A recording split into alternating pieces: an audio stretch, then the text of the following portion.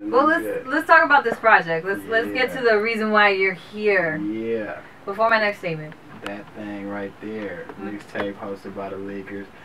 Really just a little midpoint between the album and the last mixtape that we put out, you know what I mean, and try to differentiate the two, you know what I mean, and kind of just give my fans a feeling of what a mixtape should feel like for me and what an album is going to feel like for me from here on out, you know what I mean? Right, so are these all tracks that didn't make the album, or what's the deal with that? Something like that. Really, when I took the Atlanta trip, I had about 7 days down there. I made about 9 songs off of there, like out there in Atlanta, so really, that was just like us figuring out, okay, we want to get a fan something else before we go to Yaya. I think I worked too hard and do too many songs, like, you know what I mean, on a regular for us not to put out 2 projects in a year this year. So I was like, why not? Let's just throw one out there. Right, so that's what this was.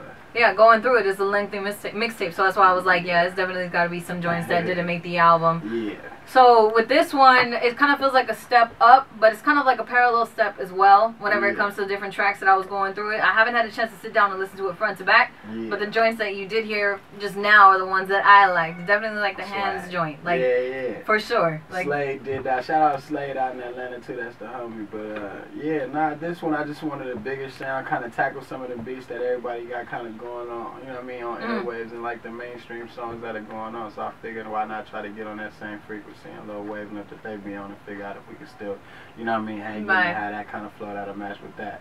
So definitely just, you know what I mean, had a lot of fun just tampering in and out of songs this time, you know what I mean? And beat selection was way different from the statement, you know what I mean? So we just had fun this time. And I like trap beats a lot, so. Miami was cool. It was straight, you know what I mean? You get to drink liquor on the beach, so that's always cool. There's also something else that's unrestricted on the beach. Did you see it? Nah. You didn't see the boobies on the beach?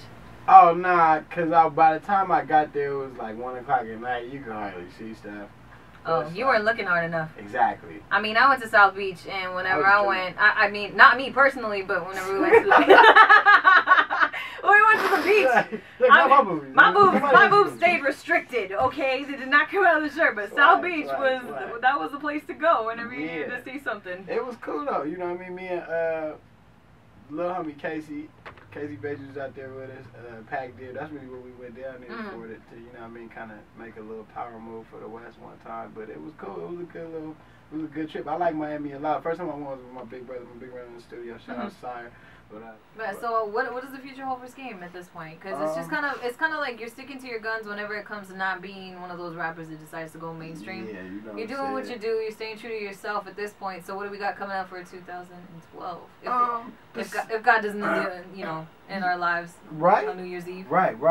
You know, the shout out to Mayans, because that was cool. That predicted our, you know, the end of our lives and stuff like that. Yeah, we were kind of brutal. But you know what I'm saying. But nah, just in general, man. We just at the same level. We just gonna keep doing us and putting it in more and more people's faces and ears, just letting them know that we still doing us. You know what I mean? I don't think it's a matter of changing up the format. It's just a matter of letting more people know that this is what's going on. You know what I'm saying? So with every table, with every video that we putting out, it's just getting a broader and broader audience every time. So you know what I mean? That's what I'm about right now. It's just expanding the reach.